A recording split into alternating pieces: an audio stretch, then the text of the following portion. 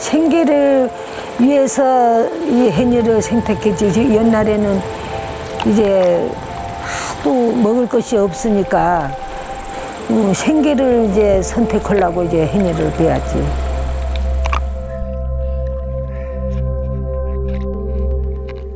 In the South Korean island province of Jeju, there are female divers known as haenyeo, who have been diving for hundreds of years, harvesting seafood to support their families. 이름은 김목자고 78살이에요. 해녀 하기는 13살부터 하고, 그런데 그때는 우리 제주도에는 처음에는 여자만 물질도 하고, 역사에 대해서는 아는 것이 뭐 우리 물질해서 벌어서 찾기들 하고 먹고 사는 거 하고. These women dive using no breathing equipment, holding their breath for minutes at a time, scanning the ocean floor for valuable sea creatures. But today, it is a dying way of life. 그때는 양이 부닥의 해녀들이 물질을 이제 소라 잡는 분들만 한 200명 됐거든. 그랬는데 지금은 100명도 안 돼요. 소라 잡는 분들이, 이 멀리 나가는 사람들이. 지금 해녀 하는 해녀들이 없으니까 이제 나이 들어서 다 죽어불고, 그래서 전에는 이 바다에 귀는 해녀가 있어야 수입을 올려야 우리 나라도 살고 우리 다 살잖아. 그래서 이제 좀 자기가 발로 걸어지고 움직일 수 있는 한까지는 지금 물질도 하고.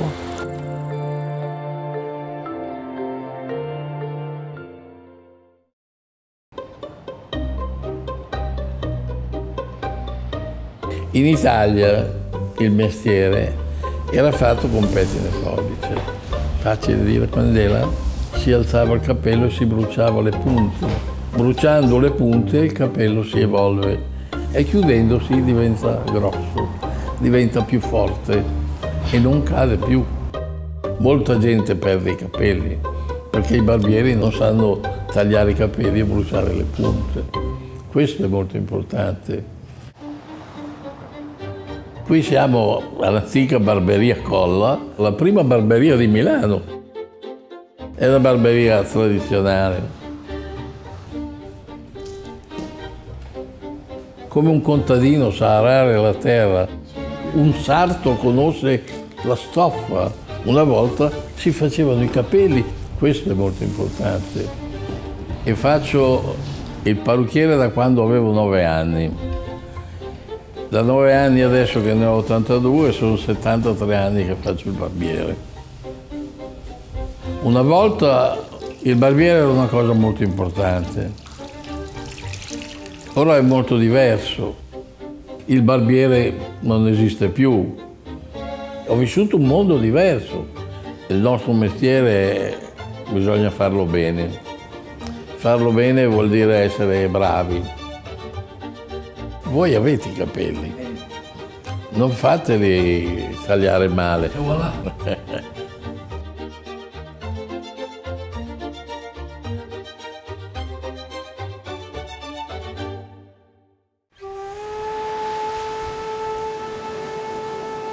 To the north and west of Ireland's County Donegal is windswept Tory Island, surrounded by the hungry waves of the Atlantic.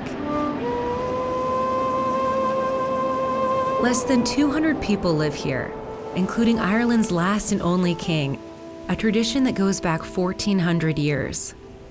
My name is Patsy Dan Rogers, the King of Tory, as they say, and you're very welcome to Tory Island.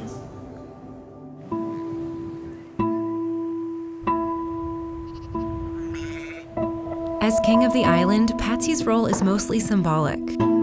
In the 6th century, a visiting saint created the role in order to unify the islanders in defense of pirates. But Patsy is very proud of his island's rich heritage. We have our own Gaelic language. Everyone speaks Gaelic on the island. We have a very strong culture, musicians.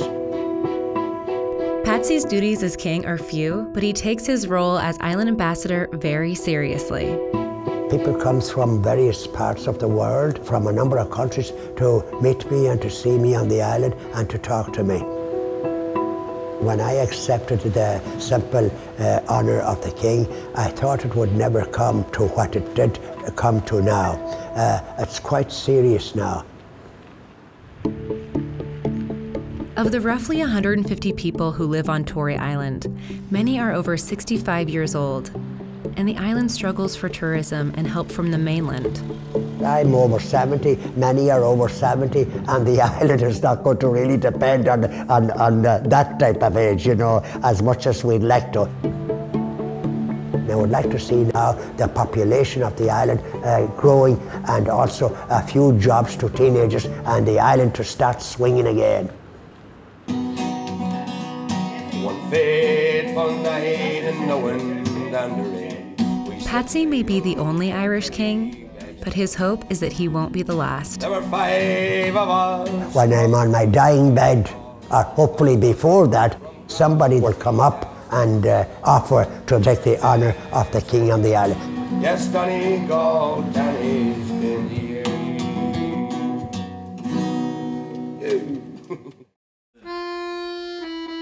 I'm telling you, I feel sorry if I have to retire. You know why? I have so many customers that say, Alex, you never retire. I say, no, one day I have to retire, you know.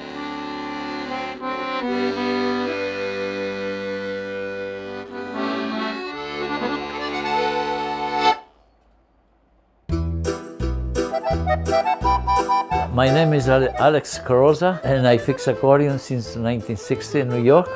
The people come from all over the world to fix the accordion because they say that I'm the best. I don't know. This sometimes breaks. You have to change. Very difficult. I'm the only one in New York that fixes accordion in this moment, you know. See, I fix the accordion and I lose a customer because I fix the accordion correctly. Honest. I have this one, for example, take a look. This is a very old accordion. Ooh, at least this accordion is 75 years old. How old are you? If I tell you, you won't believe it. I'm 88. You believe it? I swear. How old is him? If I tell you 93, you won't believe it. We're working together 60 years. Since 1949. Yesterday, yeah? Yeah, looks like a yesterday, right? You gotta understand, an instrument is like some part of your life. You care for the instrument more than anything else. I love this more than anything else. It's not the money sometimes in life. If you're healthy and happy, money doesn't count. This is what I believe. Maybe I'm wrong, but now you have all my secret. It's good. Nada.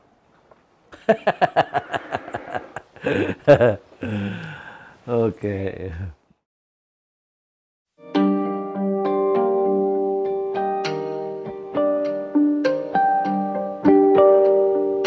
Sudan, Najin, Fatu.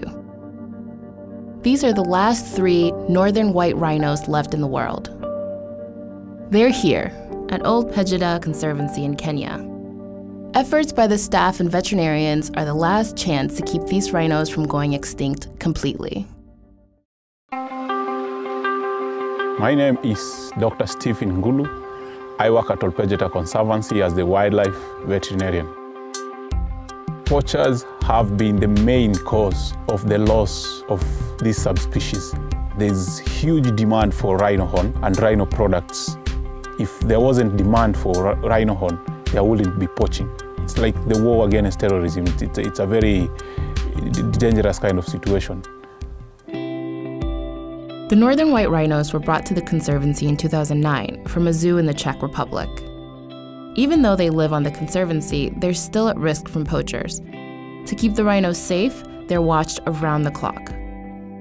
My name is Zachary Mutai. I work for Old Pejeta Conservancy as northern white rhino 8 keeper. I do love ultra wild animals, but my favorite one is our rhino.